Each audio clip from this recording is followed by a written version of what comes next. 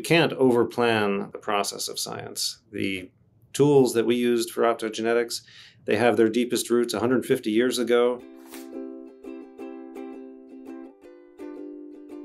The very first experiment on July 1st, 2004, I was trying multiple strategies in parallel. The microbial opsins were only one of them. In some ways, it was the highest risk strategy. In some ways, it was the least likely to work. These genes come from all the way across the tree of life. And so it took us about, 5 to 7 years between 2004 and, 2011 or 12 to really put together all the parts that made optogenetics work in a versatile and generalizable way. I have to say it worked far better than I had even dared to hope.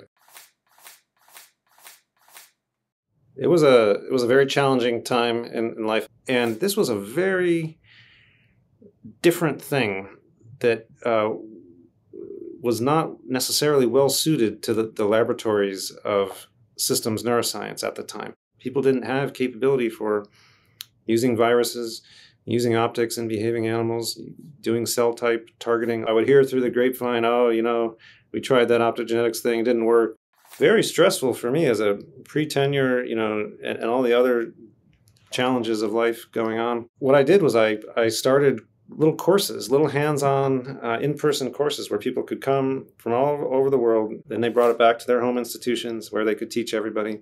And it was sort of a democratization of the technology. It was very hard for me to let up on that intensity because realizing each little bit of energy I put in would be so valuable for the scientific community. Yeah, there were some sleepless nights. We haven't had the principled level of understanding the organ of the brain that we have for other organs in the body, and that's made it really hard. But together, clinical neuroscience is moving quickly these days, and the hope for the future is quite bright.